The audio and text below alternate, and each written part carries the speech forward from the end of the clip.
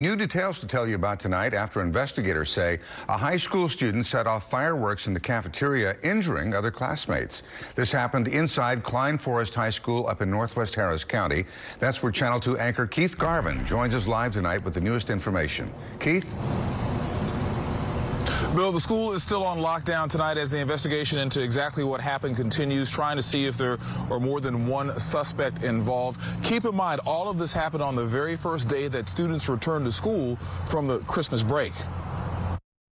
A police presence remains at Klein Forest High School Tuesday night after a day that sent students, parents, teachers, and faculty into a frenzy. It sounded like gunshots. A male student now in custody after police say he set off an aerial firework inside a container in the school cafeteria. All I seen was smoke, and then when I seen the smoke, it was like, it popped. Ivoni Tristan says she was one of the students in the cafeteria, so close to the firework when it went off that she wound up with a minor burn on her hand.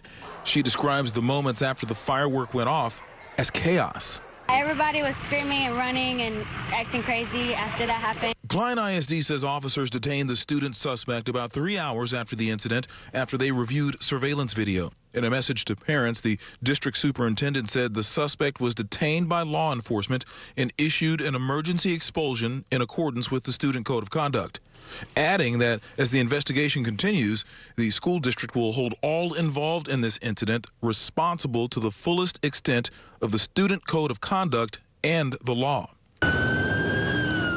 Despite the scare, the district's police chief says the campus was evacuated safely, largely because of the safety drills they do each year.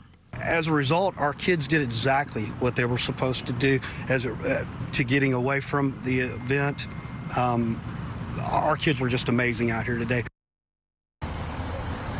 And they will be having a full schedule of classes tomorrow. The one difference will be that they will begin school in fifth period. As soon as they show up, they will go to fifth period instead of first period, because that is when this incident occurred in fifth period. They want the kids to be able to go back to those classes where they were to retrieve any of their belongings that they left behind today. Reporting live from Klein Forest High School, Keith Garvin, KPRC, Channel 2 News.